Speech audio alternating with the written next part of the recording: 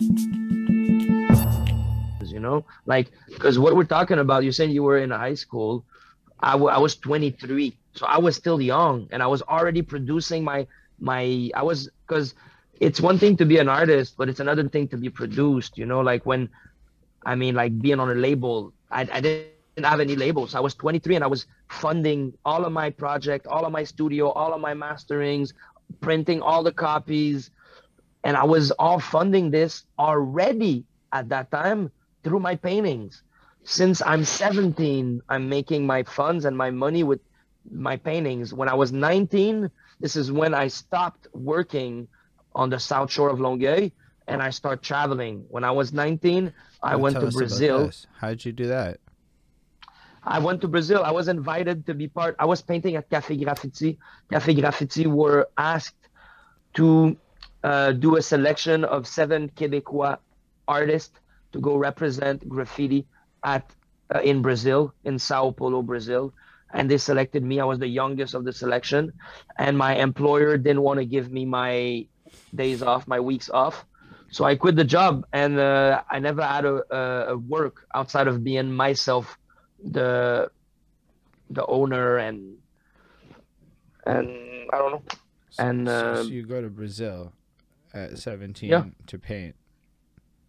I was at that time, no, no, at that time I was 19. Okay, 19. At that time I was 19. Okay, it's I still was crazy already young. in Longueuil for the past 2 years. And then I get selected to go there. And I'm 19, I'm going there. I come back, I don't have work. And I start hustling a bit more. Since I'm 17, I already make side money with graffiti.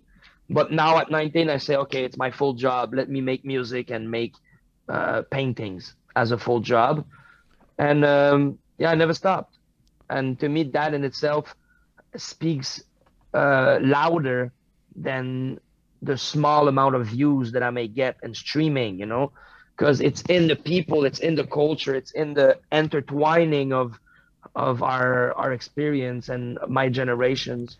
But I think something I heard you say that was super interesting on the Glock Party podcast was that there was this realization or something, or maybe I'm remembering it in not perfect wording, but you kind of realized that you had to make the money to create the art that you want to retain autonomous. So in a sense, if the music maybe wasn't going to pay you right, there had to be things coming in that like kind of just solidified your autonomy.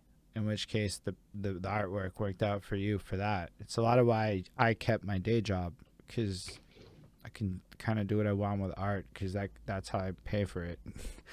Like, so to me, it's like, it's super interesting that you approach it like that, and that you were like able to kind of make that connection, but to just do it off of art entirely is fucking gangster, because that's like a level of like, I don't know, I guess there's like that, there's a chord to like having a job where there is that stability and you can do a lot. But then I think about your life and a lot of the adventures you got up to, and it's like, nah, maybe there's something more to like the not having a job version of this, and figuring out how to actually make the money off of that version of it. I do believe our lives are intersection, and risk you choose prudence and risk at different timing, and that's how you get what you get of your investment. Mm. And I chose a lot of time risk. I was all in on my life, you know. So I guess it's a cyclical leap of faith. You are asked, is it really the life you want? You receive a death threat for no reason. People cross your mural and write 187 will kill you, whatever it is. Someone diss you in a battle rap, or you don't get chosen for the album you wanted to be, whatever it is, man. I do believe it's this is what strengthened me. It's just to jump every time, and I hurt myself, I made mistakes, but at least I was playing, you know, I was in there involved in publishing, you know, publishing philosophy, publishing uh criticism of the world, publishing alternative knowledge, publishing gratitude and good vibes, publishing colors and proportions and shapes. Um, so, yeah, I started early. it was important for me. That's what I wanted to do in life. So at 19, for me, it was like, I can't take this anymore. I need to produce art 7 days a week, not 2 days a week, 7 days a week. So that's it.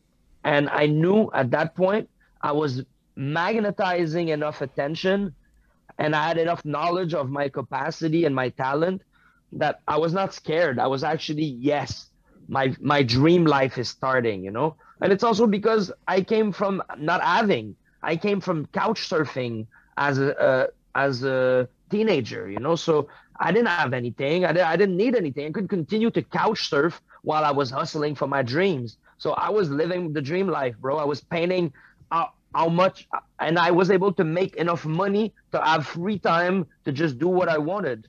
And then the hustle became, now I need to be so strong and famous and known and respected and wanted that people don't want to have an illustrated idea with my skills, but of their idea. But they love my mind so much that now they're paying to have my ideas with my artistic aesthetic as an art piece that they invest money and time to keep and to protect, you know? So that's what the hustle became at that time. 19 years old, 20 years old, I was still painting dolphins and fake gardens and back houses to help for the birthday of some, but it was not necessarily all the time invested with my soul. And that became to annoy me. So at one point I decided to go away from these immediate contract and search for more representative opportunities for my soul to be always fully present, for my clothing style to be always present, for my beard and long hair to be always present, for my honesty and faithfulness to be always present. So these became priorities. And as an artist, you have a lot of leniency to recreate and to create and to defend your identity. Well, as a pawn or as someone more into a frame and a box, you have to respect that box. My box is breaking the box. So that's what I have to do all my life, to be that person who is countercurrent, still trendy, but counter trend. All of these things we need to develop. So to me, it became a research to become this at least once before I die, to be that print of truthfulness and honesty and work and investment and spirit.